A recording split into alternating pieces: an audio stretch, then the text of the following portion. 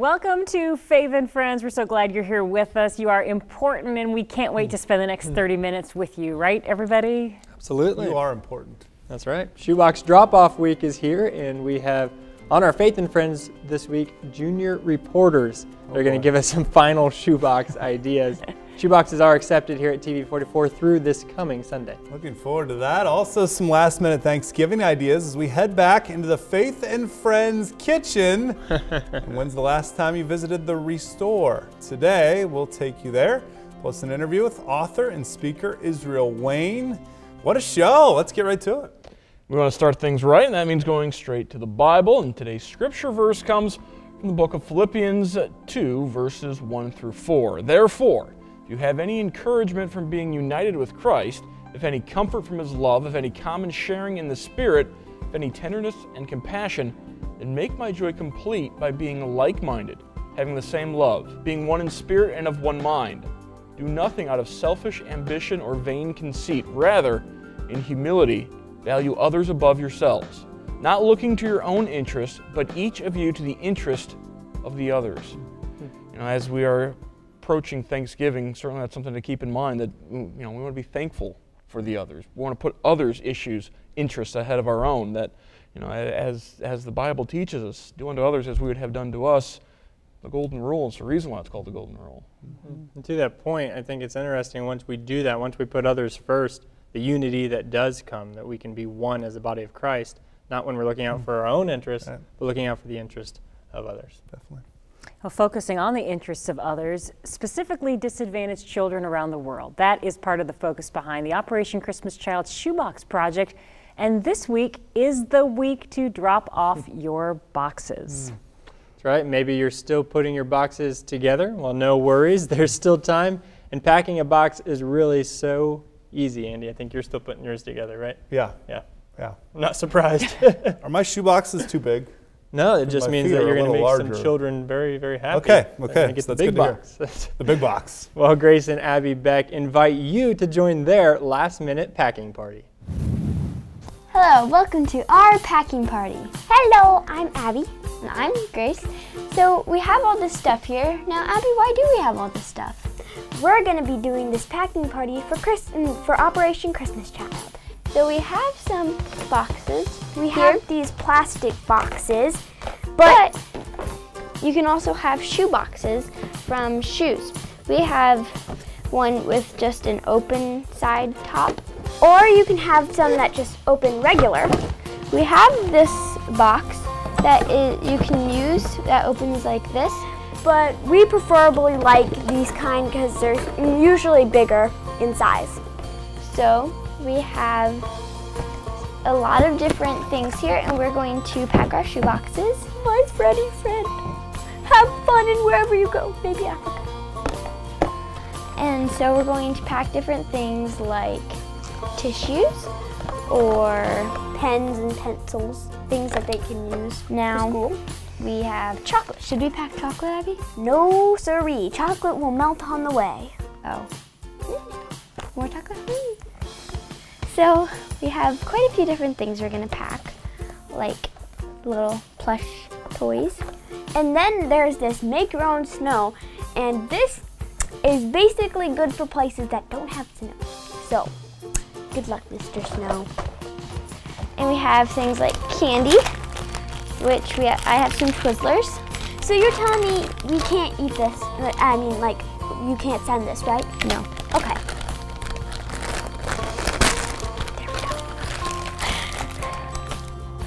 There we go. Me and I would eat.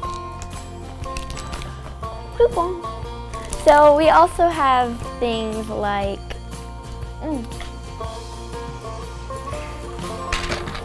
games, and we have soap.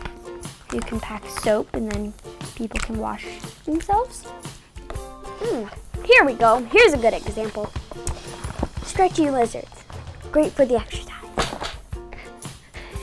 You can pack a lot of different things, and we have quite a few. You can do a box for girls or a box for boys.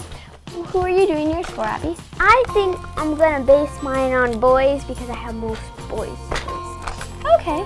So great things to pack are like family pack of toothbrushes, because you know you're sending it to one person, but I've heard that some kids in orphanages and stuff have to share one toothbrush. So these things are good. I think my shoebox is getting too stuck. Hey, we forgot the most important part. What's that? We forgot to pack the prayer. Oh yes, let's do that right now. So we're just gonna pray over these boxes and hope they bless some kids in a different country. All right. So, dear Jesus, we pray that you will send these boxes to kids across the globe, and that they will come to know you by this box, and that they will just really enjoy these, and we can use these as a good opportunity to minister to them. Amen. Well, thank you, Abby and Grace. Always an important step to pray over those boxes before shipping them out and allowing God to use them for His glory. Well, this week it is Operation Christmas Child Shoe Boxes, but next week it's Thanksgiving. And for many of you, that means meal preparations. Well, on today's Lost Creek Care Rehabilitation Center Stop in the Kitchen, we're taking a traditional Thanksgiving menu item and showing how you can give it a little flair. And so to keep things on the healthy side, we're making easy homemade cranberry sauce. And so you can go to the website fantasticfood.com and see the recipe. Well, this recipe is Where's the rather can simple. that you take the lid Right. off and you go plop? This is homemade, and so And we're you going to do that, cut but it is simple, I promise you. And so here's our ingredients. Are you ready? Yes. We're going to have 12 ounces of fresh or frozen cranberries. So we have here in the bag, that's about 3 cups. We have a ½ cup pure maple syrup. We have zest and juice of 1 fresh orange, and then 1 tablespoon of chopped fresh thyme, and that is optional for all of you who may not be thyme fans. All right, we've got the orange clearly, and so we need one of you guys to both juice it and zest it. Why don't you zest it first, Andy? How do you zest an that's orange? We have I a think Did we you go use over this- this before? No, you use this tool. That's what I was excited. But you do that. Right I'm there. going to do the half Which cup side? maple I syrup. don't even. Okay, and all we're going to do is put all of these ingredients in the pan, and so I'll give you this Good to idea. zest in. I was just going to all zest right? it on our tablecloth. Okay. And that's probably not. So you Zest just the do whole this, right? orange, You just right? kind of Yep. You The get it whole all- thing? Yep, one whole fresh just orange. cut myself. And then, Sounds Matt, why are we? you're you going to eat do this the part? ½ cup. Well, that's the zest. You'll find out once you taste the end product. But ½ cup of pure maple syrup, and this is actually local pure maple syrup All here, right. made right in Ohio. And Love so, maple syrup. So good. well, ½ cup is what we need. And See, so, oh, pretty thick. there you go. And you can go a little higher. You're gonna little want- Yep, a little more. Just don't want to spill it when I'm transporting, you know. Yep. There you go, right there. All right. Keep going, Andy. You're getting there. How much time you have in this food segment? He's going to be zesting for the entire. And so That's what my thumb. we're going burns to in. do when we're done is going to add these all into the pan, and on medium to high heat, we're going to boil them all together. And so this is maybe a time you want to go turn your stove I on, think just that's enough. prepare. There. Now what am I doing? Juicing it? You're going to need to juice it. So, well, you got to, here, I have a knife for you. If you're, Oh. Wow. Look at that knife. Matt feels. go ahead and cut it danger. in half. I don't have a cutting board. There, it's all right. Yeah, good Oh, job. the cutting That's board's right there. here. How about that? Thank you. I can cut an orange. And Matt, you can go ahead and add this to the pan. Oh, if we're you- ready? go- Okay. They're all going in the same. Watch out, Andy. same pan. Ah! There you go. This might not be as zesty as what the recipe calls for, since What are you saying, Zach? Andy gave up on his zesting a little bit.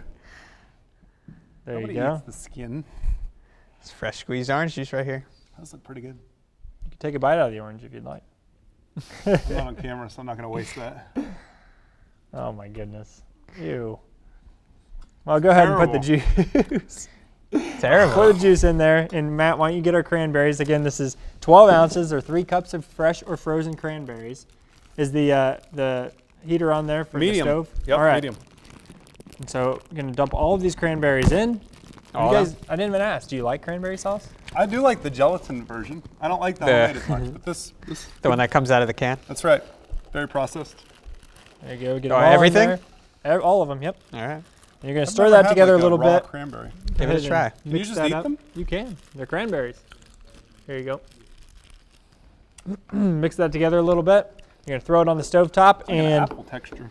in about 10 minutes or so, what you're going to do, you're going to boil that together, Just, break occasionally 'em? stirring. I don't know. Let me give you a little more zest. But once Yeah, zest it up. what you're after is Whoops, wrong once the side. cranberries pop, they'll be on the stove top and they'll boil a little bit, and the cranberries will pop, after which you know that your cranberry sauce is ready. And really, depending on what kind of consistency you lost want, Getting juice. Did I get you? There's juice flying everywhere. once you get the depending on the consistency that you want, you can leave them on for longer or less time on the stove top. Might be a little skin in But there. go ahead and throw those on the stove top there, and we're not going to wait 10 minutes, so I actually have a finished product. Zach, I don't know about this, man. Yeah. You're right, leave it go there. I think the fire alarms are going to go off. And our finished product here, I'm wafting. This finished product smells pretty good. so why don't you taste our finished product? And this finished good. product was on the stove top for almost a half hour, and so you can see it's more like a jelly consistency. This was made by professionals, right? That's right. This was actually created by Grace and Abby, our 10 and 12-year-old junior reporters that you just seen on That's the. good. Yeah, it is good. That's right. It's tasty. And so again, this is about a half hour's worth of on the stove, and you get like a jelly consistency, if you can see inside of here. It's a clear bowl. But what happens is the cranberries pop there. And so we encourage you, try it out. It's going to be quick and easy. It's going to be an opportunity to make something for your Thanksgiving dinner. You just combine them all in the pot, and away you go. Can I double dip? Go for it. While he eats the rest of the cranberry sauce, we want to let you know that this recipe is courtesy of www.fantasticfood.com. And you can rewatch this and all of our No, I'm food good. segments and recipe segments by tasty. I visiting just our went website, WTLW.com, and just click on the Faith and Friends link. All right, Mark, take it away. Well, thank you, Zach. Maybe you need a special tray or other item to display your Thanksgiving meal, or maybe you're just looking for Thanksgiving decorations, or perhaps a bigger table in which to serve your Thanksgiving dinner. All that and so much more can be found at Lima's Restore. It's located on the corner of Metcalf and Elm Streets in Lima, but Restore is so much more than just a store. Jennifer recently took a visit.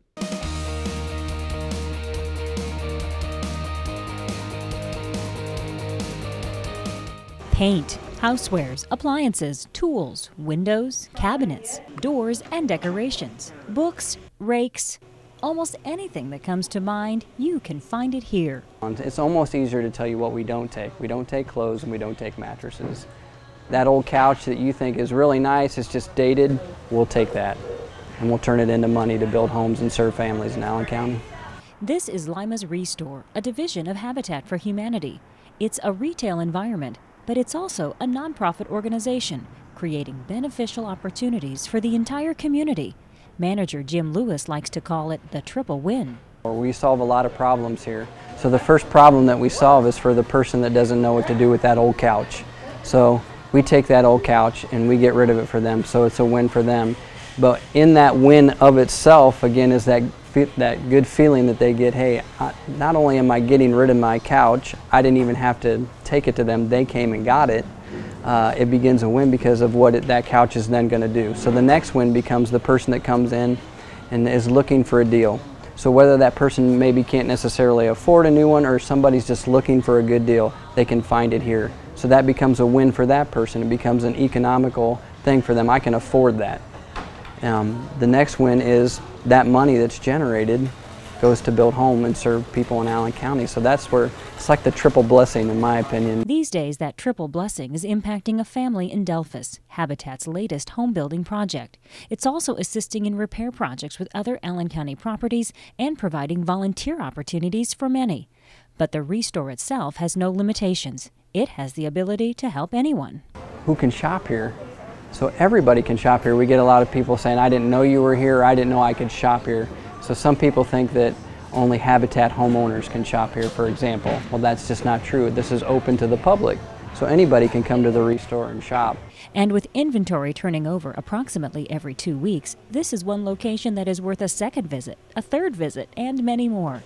Located on the corner of Metcalf and Elm Streets in Lima, consider Restore for your next construction project, renovation idea, or maybe just a day out shopping with friends. Lima's Restore is open Tuesday through Friday, 10 a.m. to 5 p.m., Saturday 10 to 3, but will accept donations on Saturdays until 5 p.m. For more information, call 419-222-4257 or go online at restorelima.org. Earlier this month, author and speaker Israel Wayne conducted a family renewal seminar at First Baptist Church in Van Wert. He also took the time to sit down with Jennifer to discuss his newest book, Questions Jesus Asks, Where Divinity Meets Humanity. Israel Wayne is a national author and speaker, husband, father of 8 children with the 9th on its way, coming just in a few months.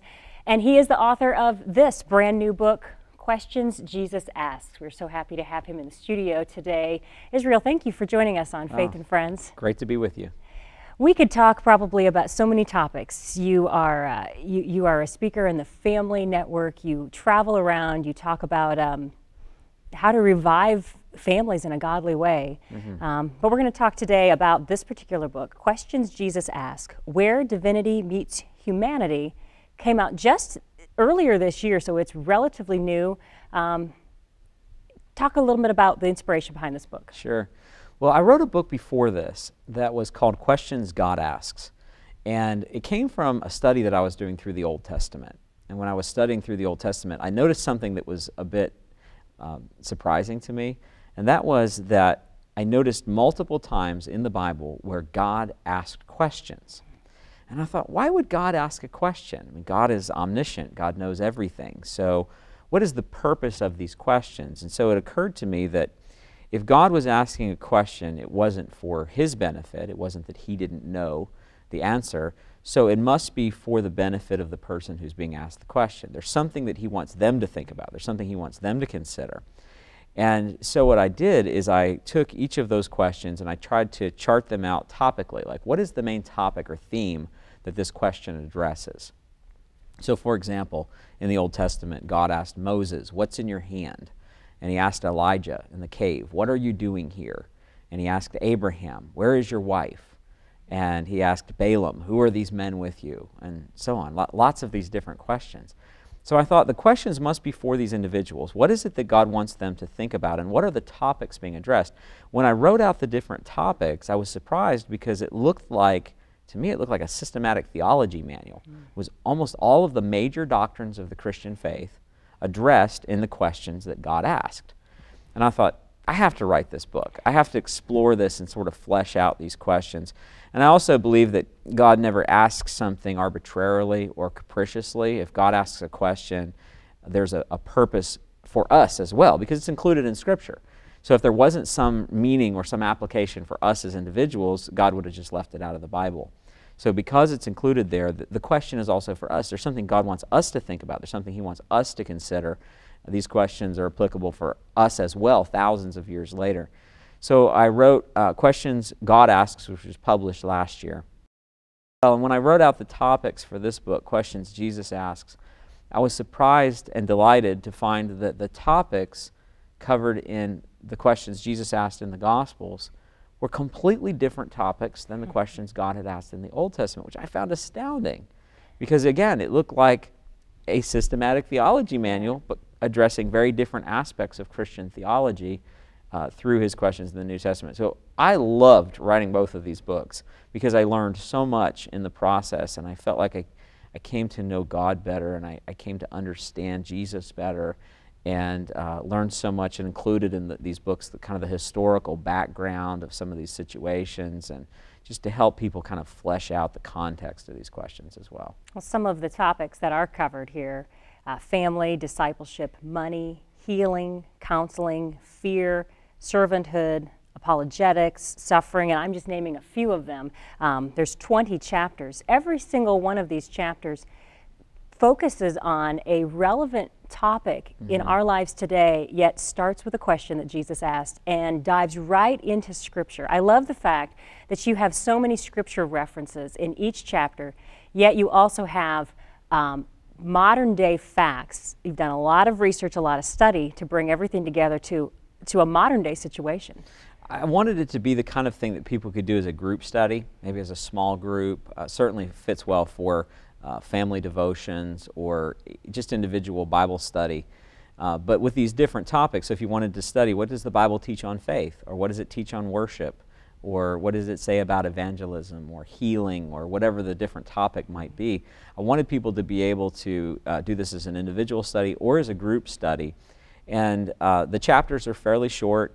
And one thing I included in questions Jesus asks that I hadn't thought of in the first chapter was I included something in each chapter from church history as well. Because when I wrote the first chapter and I did a speaking tour and I went out and talked about the book, in these churches where I was talking, I would name people that I thought would be known by everybody in the church. John Wesley or Jonathan Edwards or Charles Spurgeon or Andrew Murray or some of these names. And I got these blank stares. And I would ask, are you familiar with these names? Do you know who I'm talking about? No. D.L. Moody, do you know who? No, never heard of them.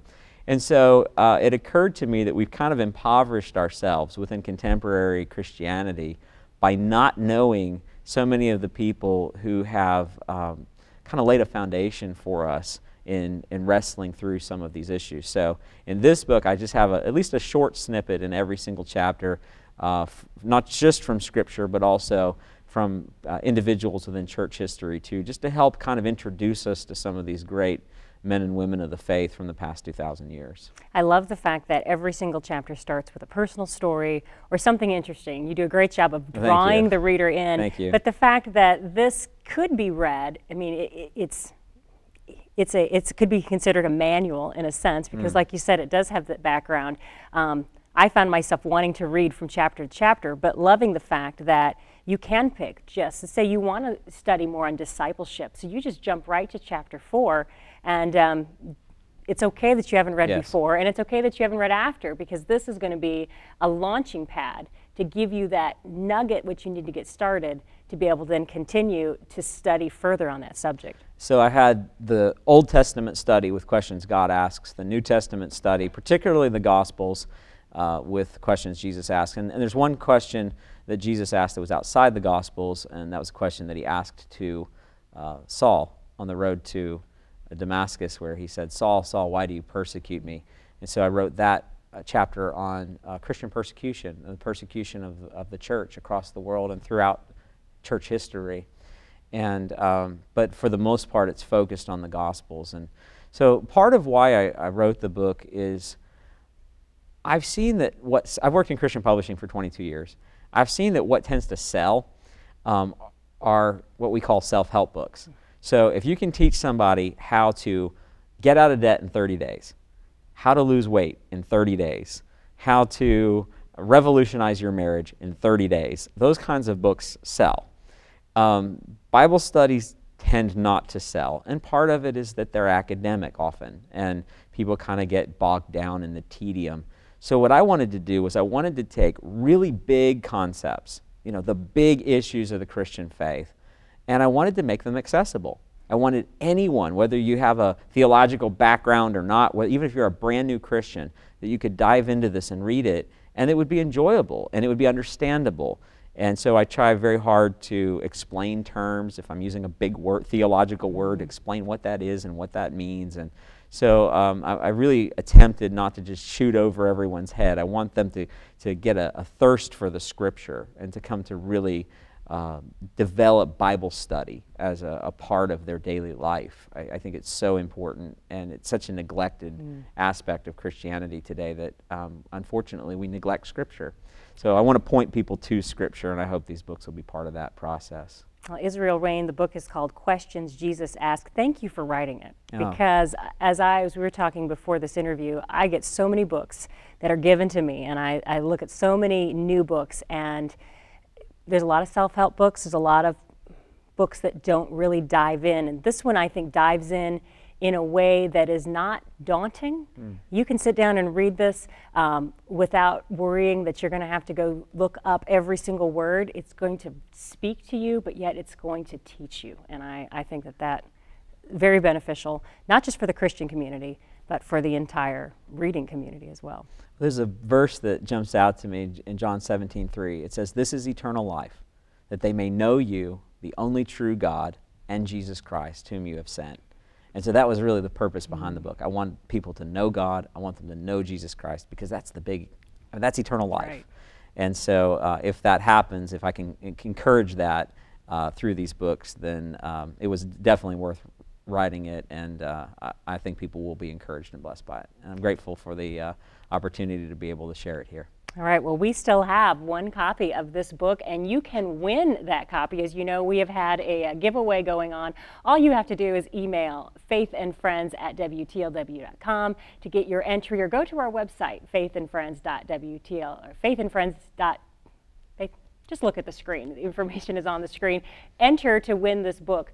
Or you can go to Israel's website. Possibly you'd like to have him come speak in your area, or you'd like more information about the other books that he has written. All of that information can be found on that location as well. Israel Wayne, author of Questions Jesus Asks, Where Divinity Meets Humanity.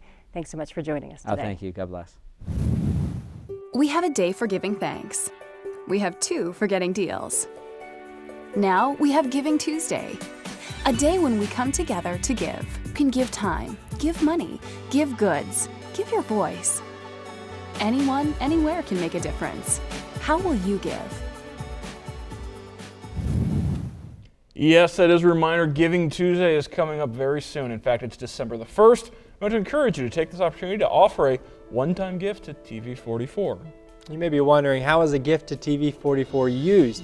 Well, it's your opportunity to reach out to those who don't have a Christian network around them and be that special community that supports them in their walk with Christ. Your financial contribution allows TV44 to be a church for those that are shut in, who still want to hear the message of the Bible but can't get out of their homes.